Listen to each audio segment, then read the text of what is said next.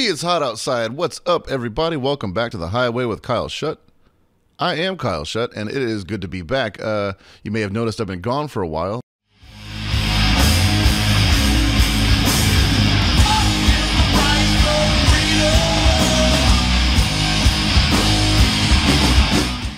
That's because my personal life is in absolute shambles. I've been couch hopping for the last 4 months. A lot of you know that my Airstream travel trailer that I live in full time has been under warranty repair for the last 4 months because of supply chain issues, and I'll have it back real soon. But it has absolutely thrown a monkey wrench in my creative process. So thank you all for your patience. And to tell you the truth, I probably needed a little bitty break anyway, just to fill my cup back up with my creative juices. And I don't want to get too far ahead of myself with the promises, but trying to work on a new solo album, trying to see what's up with Doomside of the Moon, trying to get this podcast together, trying to finish my book, and hey, there might even be a new Sword record on the horizon. So I've got a lot going on. However, it is really good to be back. This podcast is going to be live at Psycho Vegas this year. I'm going to be the feet on the ground. I'm going to be the correspondent with more respondent. I'm going to be there all weekend long, interviewing everybody that I can and giving you live coverage via my Instagram page. So check that out at Kyle Shutt on Instagram during Psycho Vegas if you want to see my drunk ass get up to way too many antics. I've been thinking a lot about this show, this podcast, whatever you want to call it, and it really started out of necessity. It was in the middle of the pandemic. I didn't know what to do with my life. I basically got out every contact in my phone and wanted to see who wanted to come on and gab a little bit. It's really grown in many different directions. Some of the interviews I'm more proud of than others. Some people don't like to talk so much. Some people don't like to talk to me so much. But on the whole, it's been a lot of fun. Picking people's brains, friends and new friends alike. So I've been thinking about shaking it up a little bit. I want to add add a little flavor to it up front and give you guys a little bit more of me because I've got opinions. Damn it, this world is a trash fire right now, and I can't help but look at music journalism as a fucking joke. So we're gonna start a new segment here where I just roast everybody who thinks they can write a headline in a new segment called "That's Not News."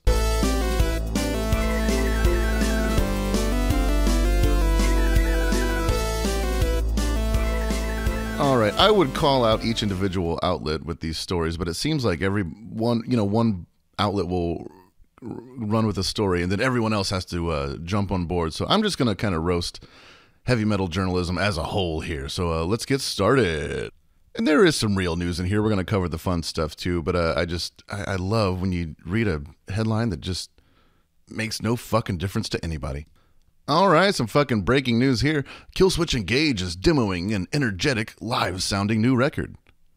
Yeah, that's what bands do. I don't know a single band on the face of the earth that doesn't do a demo before their record. Do you need to make a press release about it? I don't know. You know why? Because that's not news. All right, what do we got here? Let's see. Here's a good headline. This is a good one. Nile, one of the sickest bands on the planet. If you've never heard Nile, go check out In Their Darkened Shrines or At the Gates of Sethu. Fucking sick band.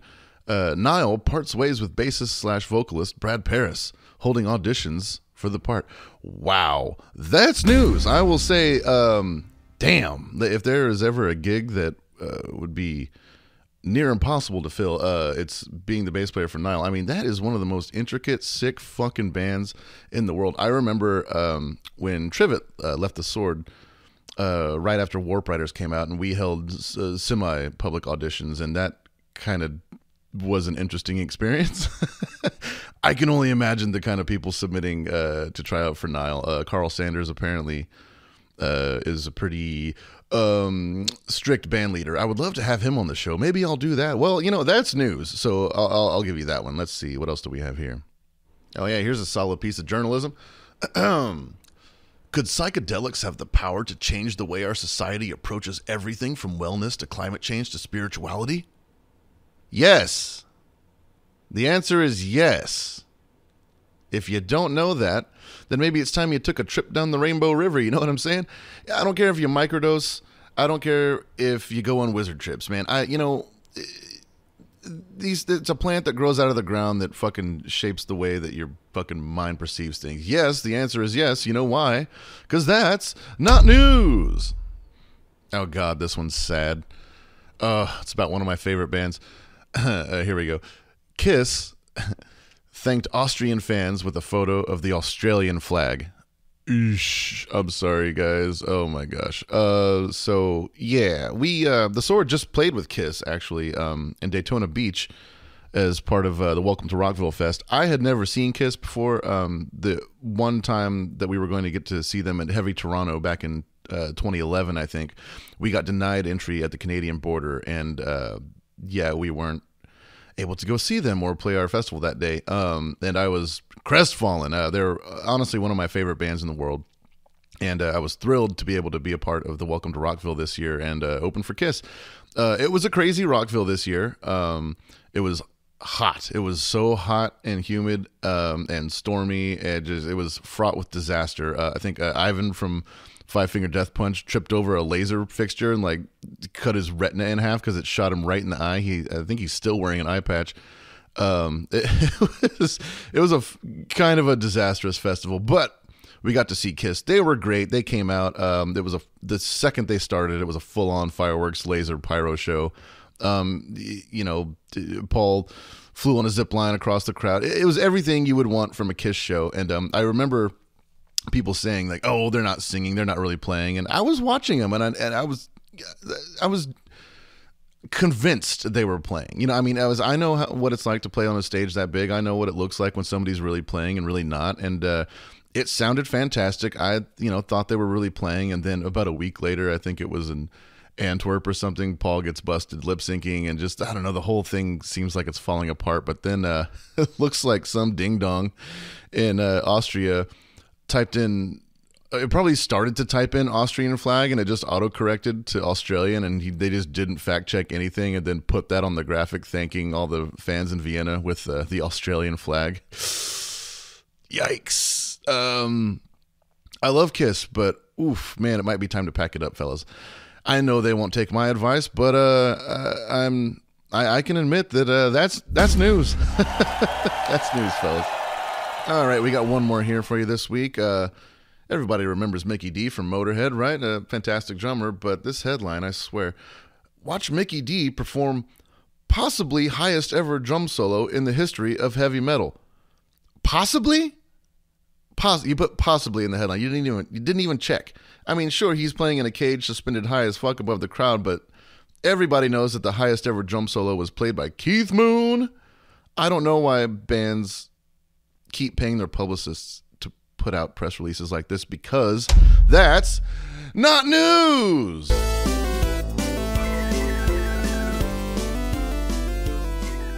All right, that's enough of that. Thank you for letting me get that out of my system. I hope you're as informed as I am now. All right, this week's guest on the show is Mr. Tony Foresta, an old friend of mine, the electrifying frontman of Municipal Waste. These dudes have been just pounding the pavement for over 2 decades now, and they're one of the best damn live bands around. Everybody should go check them out. Their new album, Electrified Brain, came out this past July 1st. We're going to hear a song off of it at the end of the show, but before then, we're going to have a little chat with my old friend Tony. And as always, if you want to help this show out, you can find us at patreon.com/thehighway. For a few scant bucks, you can help me keep the lights on. You can get yourself a guitar lesson. You can get some sweet, sweet merchandise from me. We got all kinds of things. Send me a message. I love talking to y'all. Blah, blah, blah, internet. It's time to do things my way. The Highway.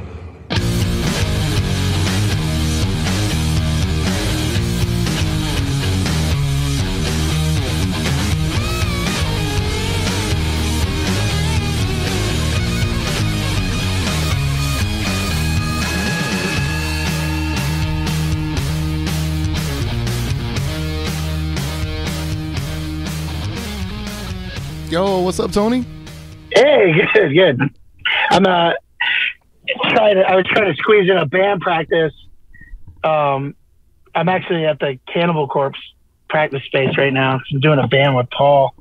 Badass. So we're actually like practicing right now, but yeah. Thanks for taking the time out to do it, man. I appreciate it, dude. I know the Waste has a new album coming out July 1st, and yeah, I'm super fucking stoked on it, man. It sounds great. I got an advanced copy, and I mean, I like all your records. I've been a fan forever, but yeah, it's just fun. I feel like the last one, Slime and Punishment, was like kind of a little more, not subdued, but just had more of like a slower groove to it, kind of like South of Heaven kind of feel, you know. But this one's just right back to just the fucking throat, you know.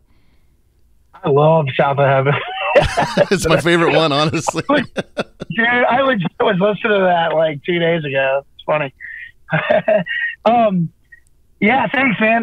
It's funny because we were talking about like the last 3 singles we put out, except for this last one. It's all been like slower songs, and we didn't do that on purpose. But like what we put out, High Speed Steel, before this last song, and I was like, Ryan, like we keep putting out these like mid-paced songs as singles, like people are gonna think we're like slow now.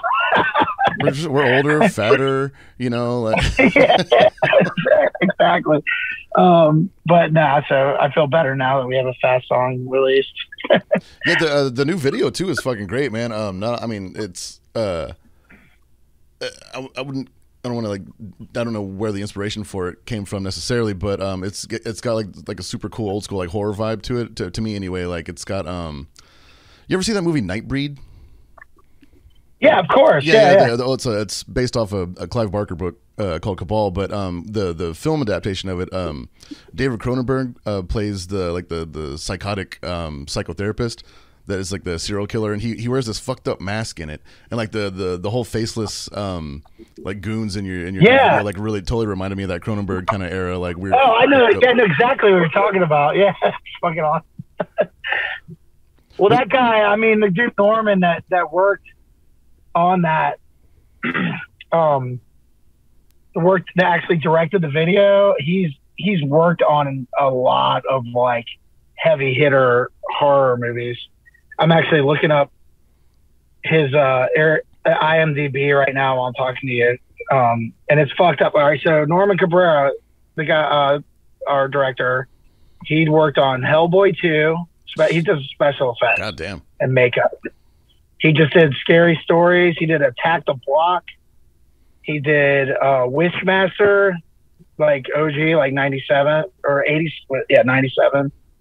Dude, it's fucked up, man. If you, like, he worked on the new Ghostbusters. That's fucked up. You know the movie The End? This Is the End? Uh-huh. Well, he did fucking Cabin in the Woods, man. God damn. Like, wow. Kill Bill. I mean, dude, it goes all the way back to like fucking Spawn. You know, he did that shit. He did Brain he totally, Scan. yeah. Even those faces look like the Spawn before without the mask on. Yeah, I could totally see that. But yeah, I mean, he's been at it since he was a kid. He worked on Harry and the Hendersons. Good you know, God. like. Yeah, man, and he's just been a fan of the band and a friend, and he called in a ton of favors to get the video done. I love shit like he's that. He's cool as fuck, dude. He's such a cool guy. It's weird because he's like I guess he's older. I guess he's a bit older than us. I'm 46. I think he's in his 50s, but he looks so young and acts young, and I mean, it's inspiring, you know. He had fucking Rick Baker there at the video shoot, hanging out. They're like buddies. Fucking, I'm like, what are we fucking reliving Thriller here? Like, crazy, man. No, I love Rick that. Like bands like ours, like that's kind of like our only hope sometimes to like make a decent video because it's so fucking expensive. You gotta like just. It's like, does anybody famous like our band? Can you call in so many favors, please?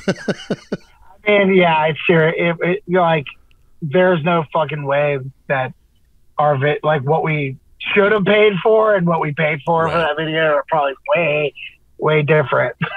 I fucking love film projects, man. If I had all the money in the world, I would just sit around doing just film shit all day. But God, it's so expensive.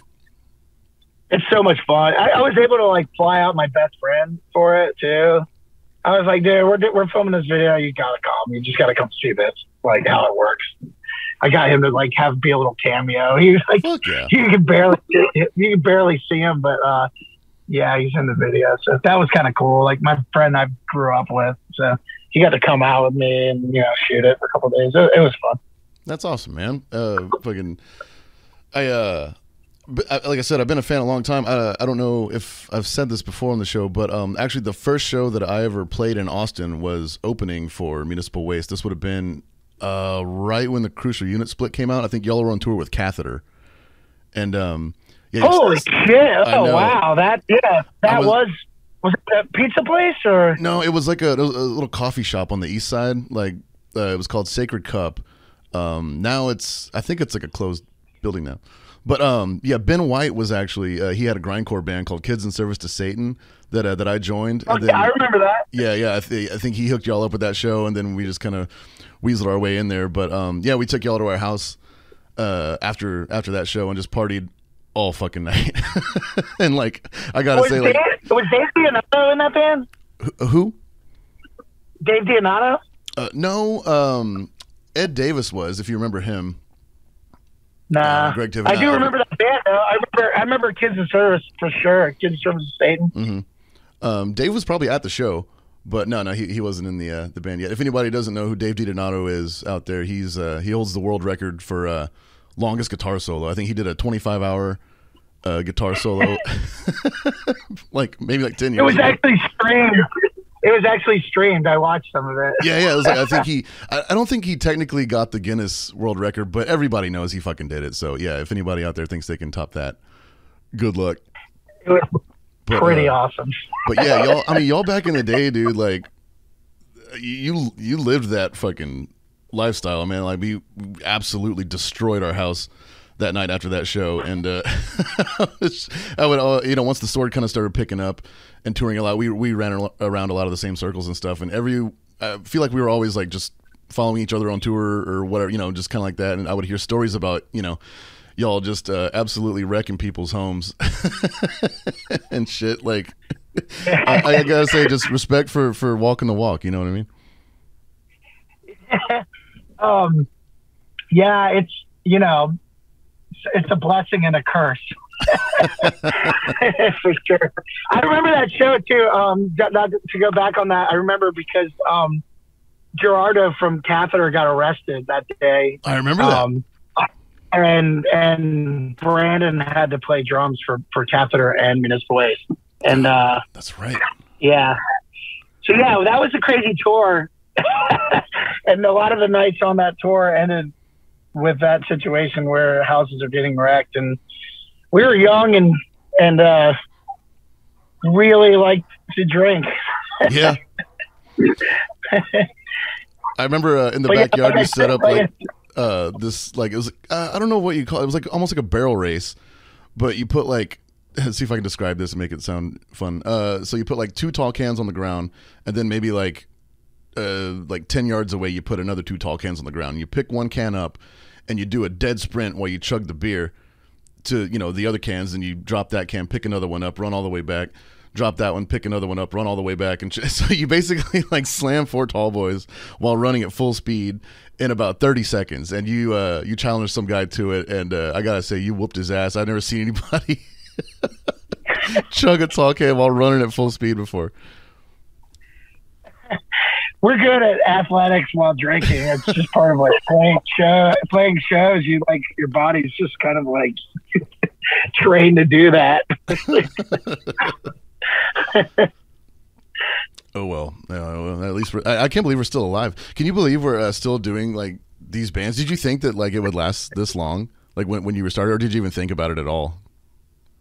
Oh, me and Ryan were talking about that the other day. We're like, yeah, it's like how fucked up it is, where it was like literally like something we were doing for fun, and then it just turned into like what it is, and it's still fun, but no, I can't believe how old I am now. Mm-hmm. And I'm like at fucking band practice, like, oh my god, like this is fucking crazy. This is what I did. All right. And like, I don't know.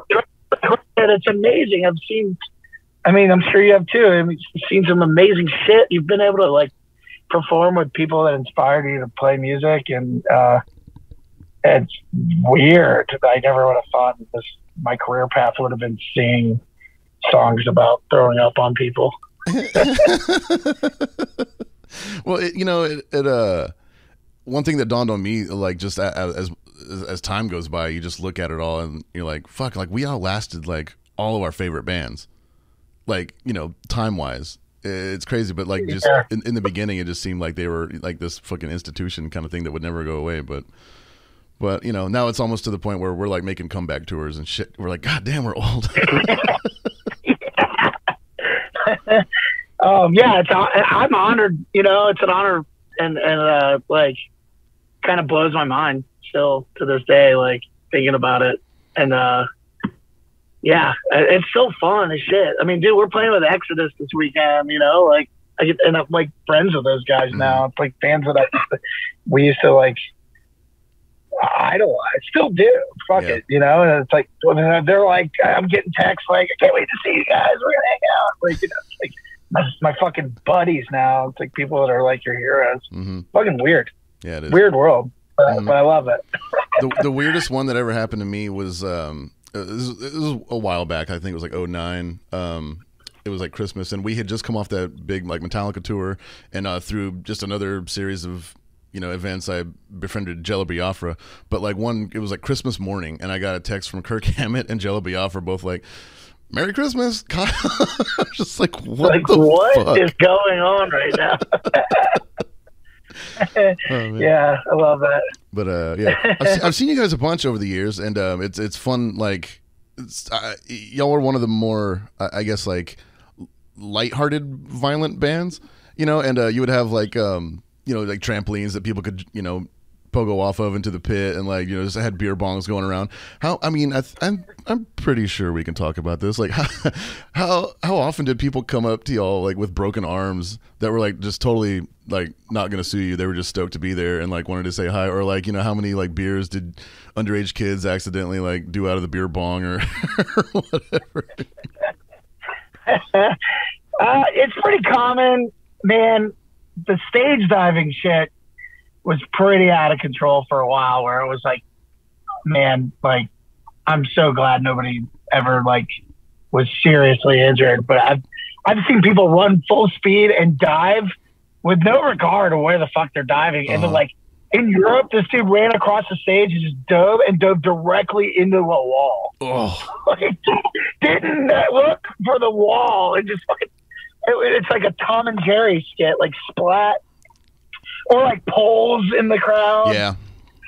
Shit like that, where it's like, just look where you're going, at least. And it's so funny, dude. Like, we're going to keep going back to the old shit and stage injuries, but I'm literally like, I'm with Paul from Cannibal Corpse. Like, they played in Richmond. Like, he was just telling me like 5 minutes ago before this interview, like, our drummer, Dave Whitty, was at a Cannibal Corpse show in Richmond and fucking stage dove and fucked his head up. Like, cause nobody caught him. It's like, Dave's like 5 years older than me, and he's like still stage diving. But they said Cannibal Corpse like almost stopped playing because they were like, oh fuck, Dave's dead. Oh man. And then fucking Whitty, like, they had Municipal Waste practice in Richmond like the next day, and he had to stop drumming because his fucking head hurt. Jesus Christ. Well, that's we still fucking do this shit, man. Like, we're idiots. Richmond's fucking tough, though. I didn't get to see any of the Avail reunion shows, but like I saw some footage of it, and I saw some definite dudes in their 50s like hiking themselves up on stage and being like, "Okay, hang on, let me catch my breath. I'm gonna do it." Yeah, I was one of those guys, man. I'd say them. I did the dive, and there's a few bands now. Like, I'm like, all right, I'll stage dive for Obituary. I'll stage dive for At the Gates. I'll stage dive at a Veil show. But you know, the list is getting smaller and smaller. Right. The more my knees. I just got fucking knee surgery. Oh man, we are getting old. Fuck. I know. Whatever. I like it. Mm-hmm. Well, now you got another like 5 years of stage diving in you, at least, right? Yeah, well, I don't know, man. Dude, one of the funnest times I saw y'all, and correct me if I'm wrong, but I'm pretty sure it was Naked Ray Gun. Like, y'all were playing outside at Red 7 back in the day, but like it was during South by, and y'all were playing at the same time as Naked Ray Gun, who was like at the wall behind you, and you like climbed up on top of the wall, and you were like, "Hang on, everybody! I've never seen Naked Raygun. I just got to watch him for a second." I thought you were talking about. Okay, yeah. Oh, yeah, I know exactly what you're talking about. It's like a day show, right? Uh-huh. Yeah. You're like, I'm sorry, everybody. Hang on. You know, gotta catch it when you can. You can.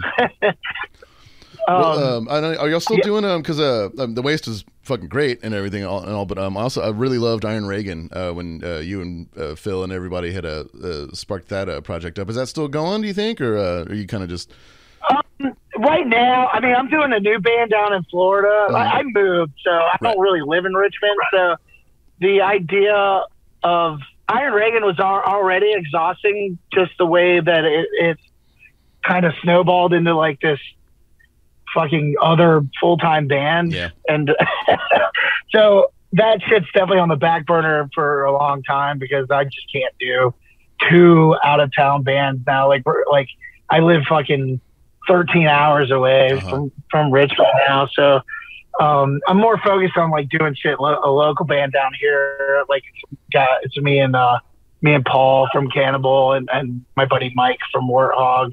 I don't know if you remember his 90s band Reversal of Man, Jeff. No. But he plays bass.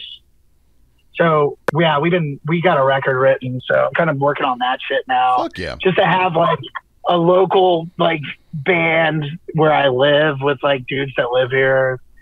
And it's really cool. So that's kind of what I'm focused on right now. Mm-hmm. That and I mean really like the past 2 years has been Municipal Waste shit. Like I've been obsessed with it because I really want this record to be fucking killer. So yeah, I'm not saying that we won't do it, but it's definitely on the back burner for a while for sure. That's awesome. It was a really great band, and one really fun time that happened. We were y'all were playing at the Lost Well. I don't know if you remember this, but I just came to the show just to party and have a good time. And a friend of mine there, I won't say her name, but she came up to me and she was like, "Hey Kyle, this guy's really creeping me out. Would you mind just like pretending to be my boyfriend, for a little bit, so he goes away?" I was like, "Yeah, of course, whatever." So kind of hanging out, just have my arm around her, just real innocent, but just trying to be there for her and stuff. And the dude that was bothering her just kind of lost his shit and started just like fucking, wanted to throw bows. We were sitting outside and as we were like about to, I was getting the security involved, like, "You need to get this guy the fuck out of here." And he was just about to go nuts. And I turned around and all 5 of you guys were just standing there with your arms crossed, just ready to stomp this fucker if he put a hand on me. And I gotta say that meant a lot. Thank y'all very much, man. Yeah, man. Yeah, we're buddies. Yeah. Don't be fucking with the buddies. No, dude. Can't be fucking with buddies. I'm creeping on girls, dude. Like, fuck that shit. But yeah. Lost Well. Remember that night? I remember that night because I stayed at Felix's house, and I went back to his house after that show, and this is so crazy, but it was Cheetah Chrome and Bobby from Pentagram, and they're like, "We've been waiting for you," and they were like partying all night, and I was like, "Fuck you guys." I was like, "I got a flight in the morning. I'm going upstairs and going to bed. I'm not fucking playing." Oh man, yeah, Cheetah is nuts, dude. I haven't seen him. I think he moved out of Austin. I don't know where he went, but I don't know. I swear to, I'll never fucking room being like, "Are you fucking kidding me right now? Like, what planet am I on?" I got Felix, where's his fucking bedroom? And I went upstairs and I had a bag of Whataburger food, and I laid on the floor with a blanket and ate Whataburger on the ground and passed out. It's the fucking life, baby. It's the only way I know how to do it. Well, that's how I unwind before a flight. Yeah, right. Yeah. Well, I know the new, like I said, the new record Electrified Brain's coming out July 1st. Y'all have, I'm sure you have a grip of tours lined up already and stuff. I know you're hitting the road. You said with Exodus real soon, but is that a whole tour? No. That's just a one-off with Exodus. But the tour consists of Municipal Waste, Integrity, and Bewitcher. Jesus. And we're all playing that show. and then that there's a ton of other bands on that show. And it's in Syracuse. It's like Voivod's playing and sick. Fucking Extinction AD. Yeah, it's all like killer thrash bands. And then we're gonna break off us, Integrity, and Bewitcher, and then do like a week of shows together. And then there's like this heavy metal fest in Pittsburgh that Ryan's band Bat's playing. So like we're all just gonna go to that show and party. Hell yeah! I fucking love Pittsburgh. So yeah. Oh man, yeah, we love Pittsburgh too. So like, yeah, it's gonna be fun. That's gonna be kind of like the end of that tour. I'll just hang out in Pittsburgh for a couple of days and watch my band members' other band play, and drink beer. Yeah. So support dudes. Right. But I also just wanted to ask, what brought you down to Florida? I mean, was it just like just kind of getting sick of Richmond, needed a change, or?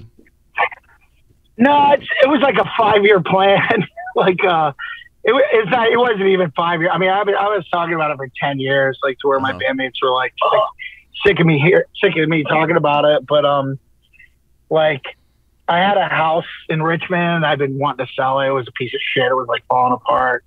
But it was growing up in property value just because. But anyway, so I was like, I grew up here. I'm from St. Petersburg.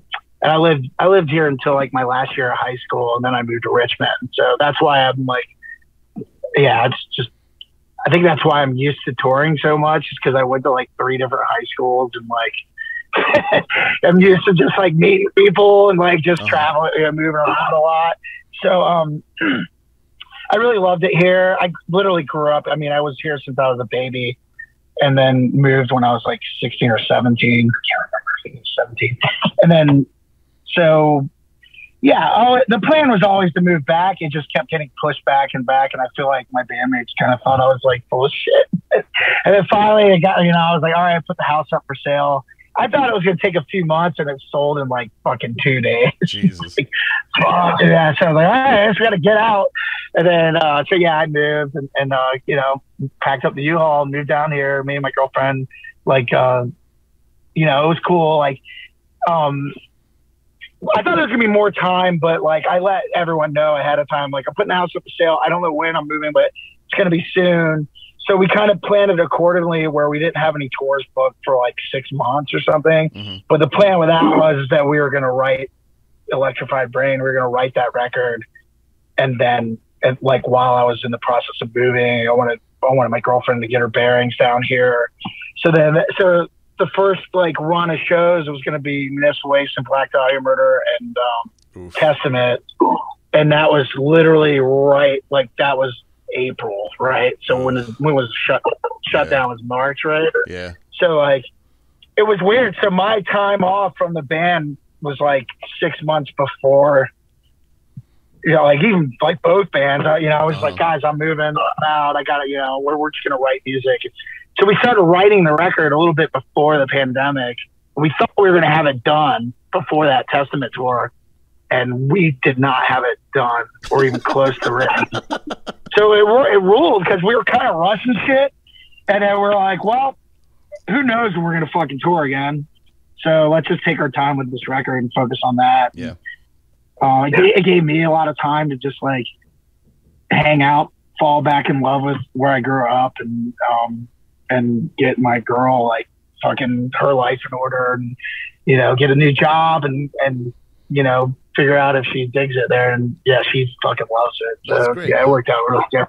So yeah, I mean, a positive thing with all the horrible COVID stuff is that I was able to like, I think it gave me a little bit more time to write a better record and to like get my bearings down here and like start over. And it's been cool. I miss Richmond. I miss my friends, but it's cool. I think it's a time in my life now where it's like, I guess this is like my midlife crisis. I'm like, I gotta get back to where I'm my roots. Grow up. Well, hell yeah, man! I really appreciate you sitting down and taking the time to talk. And yeah, I'm really excited about the new record. I always ask, if you want to play a new song off of it. I know Electrified Brain is already out as a single, so we can play that if you want, or we can play another one that you're real proud of, dude. There's kind of no rules on this show, so whatever you want, man. Oh, cool. Yeah, let's play one that's like not Let's play one that's like not the one that we already put out. So let's do Crank the Heat. I like that one a lot, and nice. It's a summertime jammer. So hopefully, hopefully that'll be a good summer get out of the house and party song. Well, we're gonna play it right now, man. Tony, thank you so much for calling in. I appreciate you.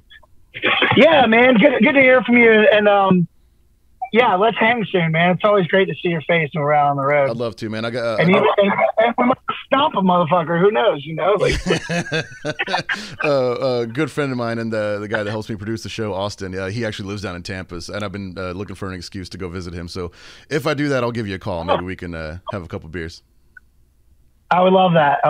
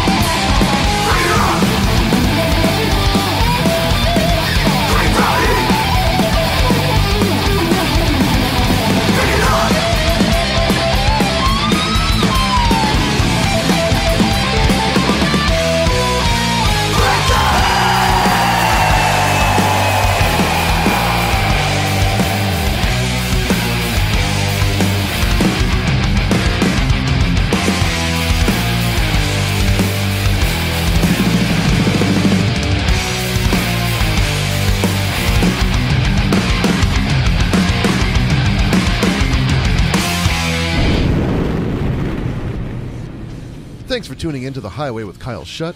Be sure to like, follow, and subscribe if you want to keep up with the latest episodes. And don't forget to check out the Highway with Kyle Shutt playlist on Spotify to keep up with all the rad tunes that we play on the program. And if you need some new gear in your life, don't forget to check out Reverend Guitars, Railhammer Pickups, Idiot Box Effects, and Ray Decker Cables. Stay high, everybody. We'll see you next week.